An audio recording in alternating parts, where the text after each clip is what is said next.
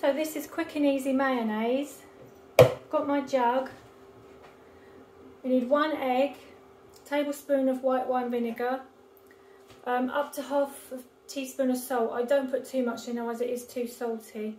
So that's really to taste, and you'll need 1/4 teaspoon of dried mustard.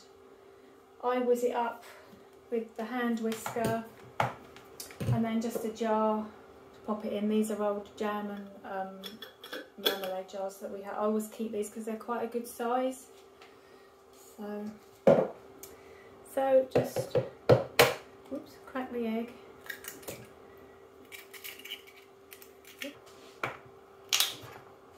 And you want 1/4 teaspoon of mustard.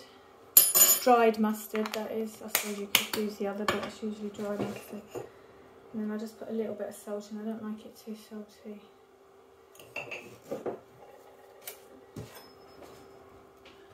And you want a tablespoon of white wine vinegar.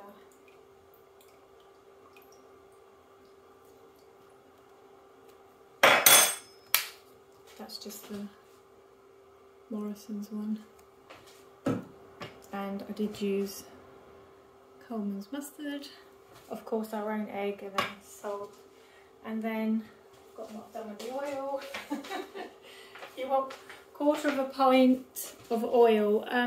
This is grapeseed oil.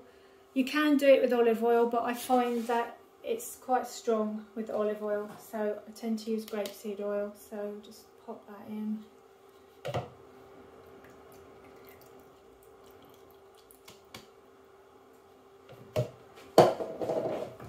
And then we just whisk up.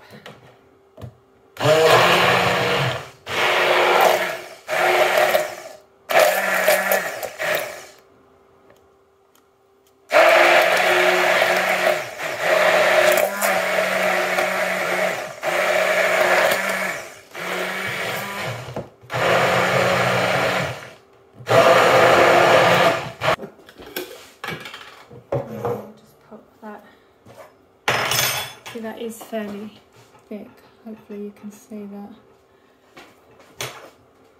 And then I'll just pop it straight into the jar.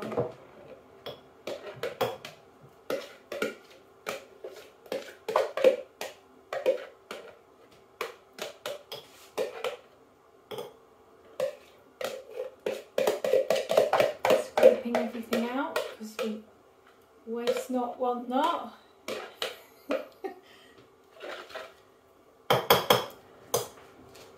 Which meant in the old days, if you didn't waste anything, you wouldn't want for anything. That's what my mum was brought up with, and she brought me and my brother up with that.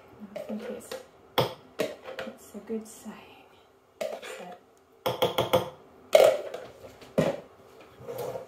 So then I just keep that in the fridge, and it probably will thicken up a little bit more. I just put the date on the lid, and you can see it got quite a bit in there from just that. So there we are, that's my homemade mayonnaise. Quick and easy. How long did that take? 2-3 minutes? Fantastic.